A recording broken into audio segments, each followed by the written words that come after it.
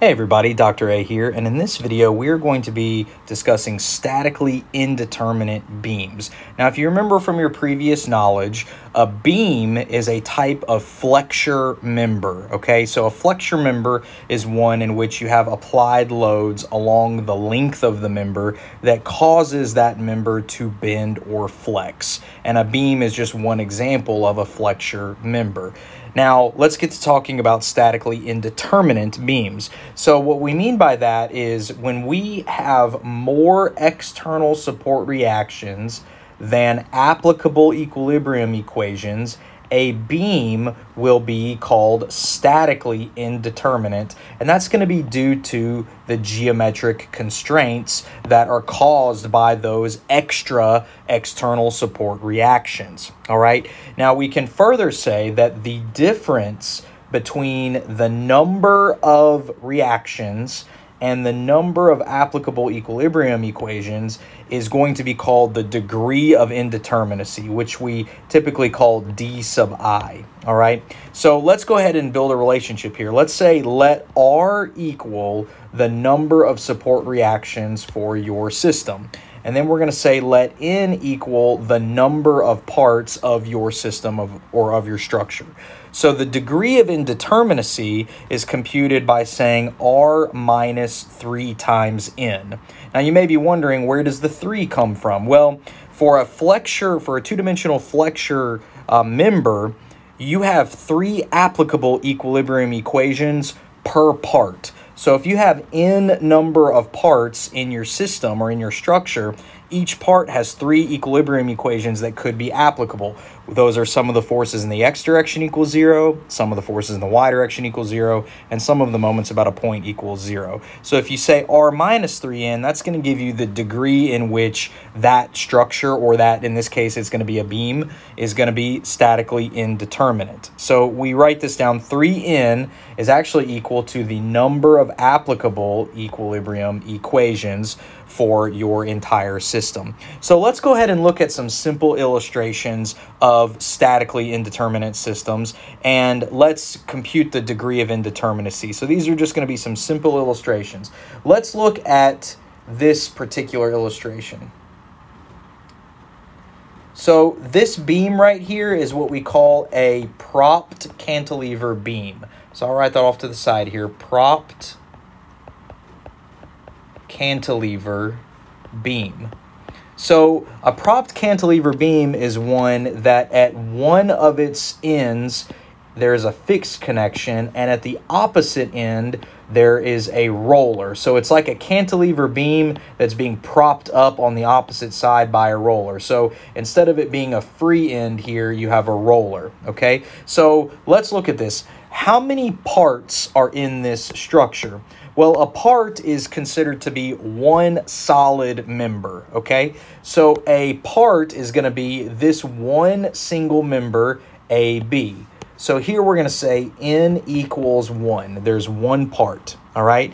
Now we're going to ask the question, how many external reactions do we have in this system? Okay, well, to look at the external reactions, we could just draw a free body diagram of our system and count them up. So at A, since you have a fixed connection, you're going to have 3 external reactions. You'll have an AY, an AX, and an MA reaction. And then on the opposite side at point B, you have a BY. So here we see that R equals 4. We have 4 external support reactions. So if you look at our sentence that we wrote here, when you have more external support reactions than applicable equilibrium equations, it's going to be statically indeterminate. And the difference between the number of reactions and the number of applicable equilibrium equations is the degree of indeterminacy. So how do we set that up? Well, we say d sub I equals R minus 3n. So R is 4, and then we say minus 3 times n, which is 1. And that gives us 1 degree of indeterminacy. So we say that this propped cantilever beam is statically indeterminate to the 1st degree, okay? So that's one illustration. Let's do another one. Let's do another illustration and see what we come up with. Let's look at what's called a two-span continuous beam. So I'm going to write that off to the side. Two-span continuous beam. So a two-span continuous beam has two different spans that are separated by an external support reaction that's placed somewhere along the span. So the fact that we have this roller here that's in between these other two external reactions gives us two spans. Now, when we look at this, we want to ask ourselves, how many parts do we have? Well, if you notice in this diagram, this one entire length of the member is one part, okay? There is nothing that this is considered one solid piece, one solid member. So we're going to say N equals 1. So even though there are two spans, but those two spans are made of one solid member, okay? So N equals 1. Now we need to get the external support reactions, or not get them, but identify how many we have. So if you draw a free body diagram, again, it all goes back to a free body diagram. If you draw a free body diagram, you're going to have a vertical and a horizontal reaction at that left support, which is a pin. You have a vertical reaction at that interior roller and another vertical reaction at that exterior roller. So we see that R equals 4. You just count up those reactions, and we can go ahead and calculate the degree of indeterminacy is R minus 3N, which comes out to be first degree indeterminate again. So this two-span continuous beam is statically indeterminate to the first degree. All right, let's do a couple of more of these and keep it going. Keep it going. So let's look at our famous simply supported beam. So a simply supported beam is one that we see often in our statics and mechanics of materials courses. Simply supported beam. Okay, so how many parts do we have? Well, we have one part. We have one solid member. And how many external reactions do we have? We draw a free body diagram. We see we have a vertical and a horizontal reaction at the left support and just a vertical reaction at the right support. So we have R equals 3. So what is the degree of indeterminacy? Well, we say D sub I equals R minus 3N. And so we have 3 minus 3 times 1, which is 0. Now, what does that mean? This means it's statically indeterminate to the 0 degree, which means we can say ... This is a statically determinate beam. All right, that makes sense, right? I mean, if your degree of indeterminacy is 0, that means it's not indeterminate. It is, in fact, statically determinate, and that's a type of system that we have analyzed before, right? This is statically determinate systems are pretty much what we always analyze in a statics course and in a lot of mechanics of materials applications. So that's actually a statically determinate beam. Let's do another one. Let's say we have a beam that's fixed at one end. It has an internal hinge in somewhere on the interior part of its length, and then it's supported by a roller at the opposite side. So this right here is called an internal hinge. Now, we see problems like this, problems with internal hinges a lot in statics. This, in fact, is called a compound beam. Okay, a compound beam is a beam that has an internal, oops, I didn't mean to erase that. It has an internal hinge that's attaching two different parts together. Okay, so we see this in real life as commonly as bolted connections. You have two beam members that are bolted together. So it's actually two pieces that are connected. So that gives us gives way for us to say that N equals 2 here, okay? You have two parts. You have the part that is connecting the fixed connection with the internal hinge, and then the second part is from the internal hinge to the roller here. So how do we draw a free body diagram of a compound beam? Well, for a compound beam, you actually, if you remember from your statics, you disassemble at the internal hinge. So it's kind of like you take the beam apart where this internal hinge is present. And what becomes visible? Well, at the left support, of course, you have a vertical reaction, a horizontal reaction, and you have a moment reaction. That's at the fixed support here. We know that. At the complete opposite side, at the roller, we have a vertical reaction. We know that. But what comes out of this internal hinge that we have disassembled?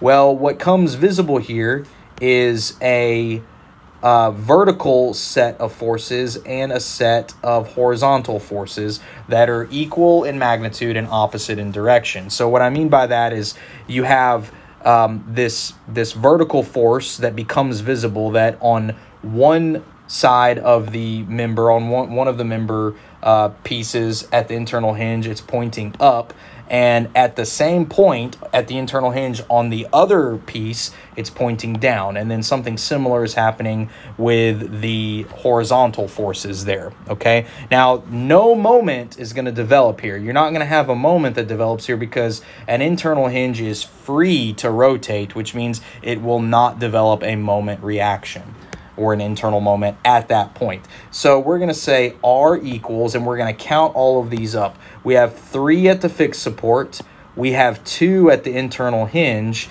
and then we have 1 at the roller. So that's 1, 2, 3, 4, 5, 6. Now you may be wondering, you may be saying, well, wait a second, Dr. A, I'm looking at 4 forces here, right? So you may be looking at this and you may be saying, well, R should equal 8.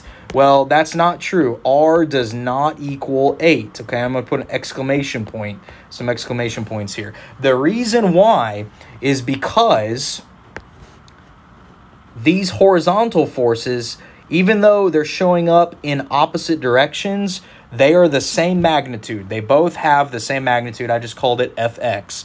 And these vertical forces, even though they're showing up in opposite directions, they have the same magnitude. I'm going to call that Fy. So you only count what develops at the internal hinge. When you're counting up your R values, you only count 2 of them, not all 4 of them, okay? So here we're going to say d sub I is R minus 3n, and that, of course, is going to be 6 minus 3 times 2, so that's 0. And that means that this beam is also statically determinate.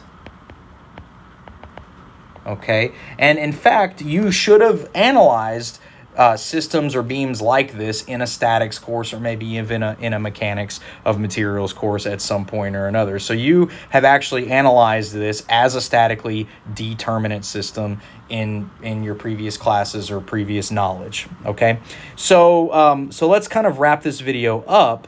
Why is all of this important? Well, whenever you have these extra external reactions, we need more relationships to solve for them. So I'm going to make a note here. I'm going to say we need additional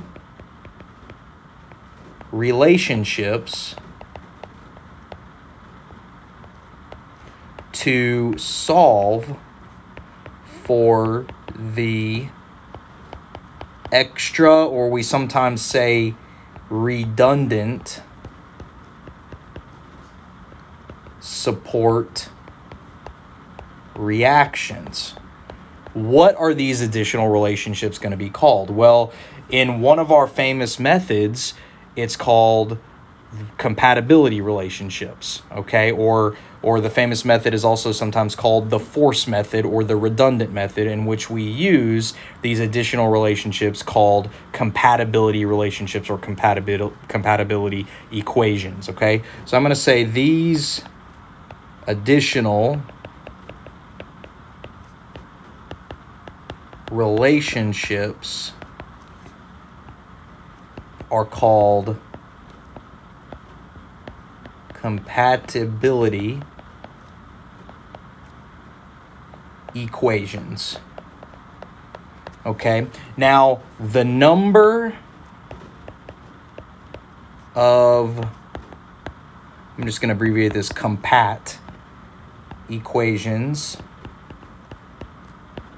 we need is equal to the degree of indeterminacy, is equal to that d sub I value. So that's why when you have a statically determinate system like we just saw, you don't need any compatibility relationships, right? You can solve for all the external reactions only from your equilibrium equations.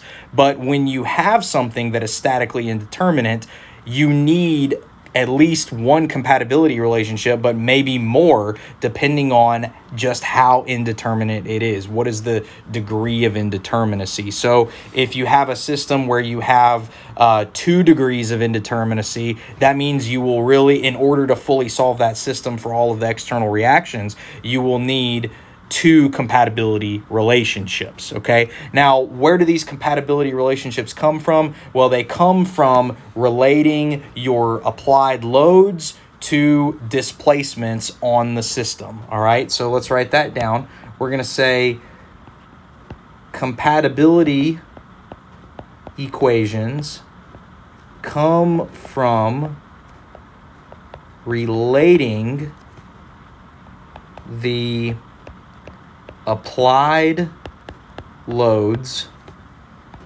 to displacements on the system at particular locations, usually at boundaries. Okay, so if you've learned about compatibility equations, when maybe you've learned about other statically indeterminate systems, maybe you've studied statically indeterminate axial systems or statically indeterminate torque systems, it's a similar idea as that if you have learned that before. So that's going to conclude this video. In a follow-up video, we're going to talk in more detail about how to develop compatibility equations, and we're going to see some examples of us actually solving full systems, fully statically indeterminate systems using compatibility equations. So that's going to conclude this video. If this was helpful to you, please hit like and subscribe.